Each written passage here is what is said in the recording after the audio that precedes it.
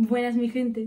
Vamos a fingir que no hace 40 grados y tengo que depender de esto para seguir existiendo. El otro día estuve en FNAC y me dio un caprichito. No me mires así, Antonio, tú también te has dado tu caprichito. Y estos fueron mis caprichitos. El primero es de Climber. No sé si lo pronuncio bien.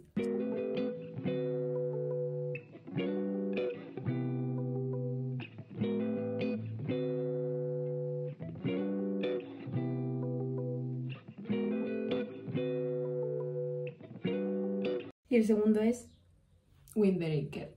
Windbreak. No me juzguéis.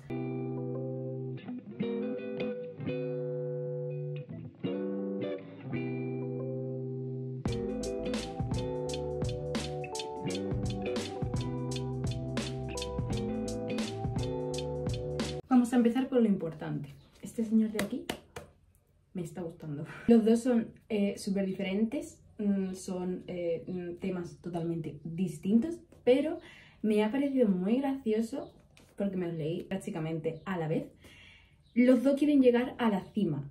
La cima es en un contexto diferente para cada uno, pero ambos quieren llegar a la cima. He de decir que los dos me han gustado mucho, sin embargo, The Climber me ha dejado con ganas de coger el segundo ya. Sin embargo, el segundo, al menos en físico, nos sale hasta octubre-noviembre. Y de Windbreaker, creo que hay 3 tomos ahora mismo, el cuarto casi va a salir. Vamos a ir subiendo por encima. The Climber va de escalada. De Windbreaker, supongo que has visto o has leído Tokyo Revenger. Actualmente, ¿quién no ha visto Tokyo Revenger? Pero versión un poco diferente. O sea, va de pandillas, etcétera, etcétera, de darse a hostias. Sin embargo, la Windbreaker protege a la ciudad de la gente. Y nuestro protagonista, este de aquí, quiere ser el jefe de la Windbreaker. Aunque yo creo que el protagonista se ha confundido, que por cierto se llama Sakura. No sé qué es Sakura. Haruka Sakura. Sakura. Creo que se ha confundido de manga y creo que iba a Tokyo Revenger porque él lo que quiere es partirse de hostias con todo el mundo. Básicamente. Bueno, quiere pegarle a los más fuertes y ser él el más fuerte. Obviamente tiene un trasfondo de por qué se quiere pegar a hostias con todo el mundo y ser el más fuerte, como con todos los protagonistas, pero The Climber la verdad que te deja más ¿qué va a pasar? ¿Qué va a pasar? ¿Qué va a pasar? Y tiene que tener un trasfondo más profundo. Eso creo yo. Bueno, eso. Es que solo leí el primer tomo. ¿Que si lo recomiendo? Sí. Que a lo mejor me leo 3 tomos más y digo, vaya basura.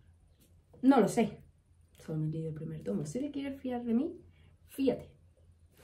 A mí me han gustado. Ya tengo decididas mis próximas presas y van a ser este de aquí, no lo voy a pronunciar, y este de aquí, que le tengo muchas ganas. Y si has llegado hasta aquí, muchísimas gracias por ver el vídeo, sobre todo porque para que se escuche bien llevo todo el rato sin ventilador y me estoy muriendo. Así que dale un like al menos. Gracias, Jesucristo. Y déjame en los comentarios qué manga quieres que me lea. ¡Ah!